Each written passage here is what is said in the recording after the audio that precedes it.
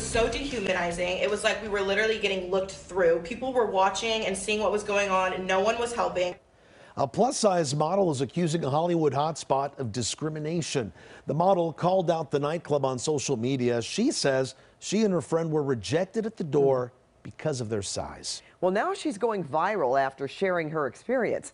KCAL 9's Kandiss Crone is live in Hollywood with her story. Kandiss. That's right. Well, two women were out for a night of fun when they tried to get into a popular Hollywood club and were turned away. Now, one of them is speaking out, saying that the whole ordeal was a nightmare and that changes need to be made.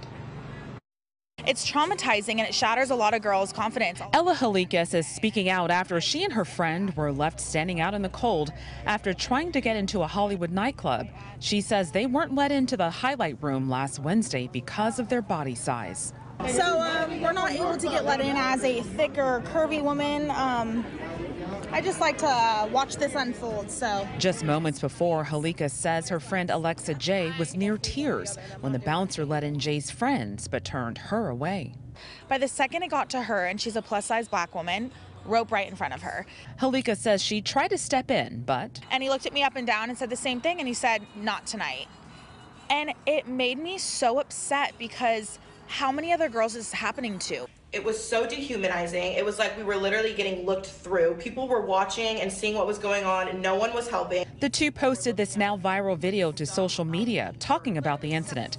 Halikas, who's a successful model and has made appearances in Sports Illustrated, among other projects, says she's received thousands of messages from other women who say they've experienced the same thing. I can't sit back and allow this to keep happening. I have a platform and I have a voice and I want to use it. We reached out to the highlight room. A spokesperson said they're aware of the incident and removed the doorman who worked that evening. The company says they do not tolerate discrimination of any kind.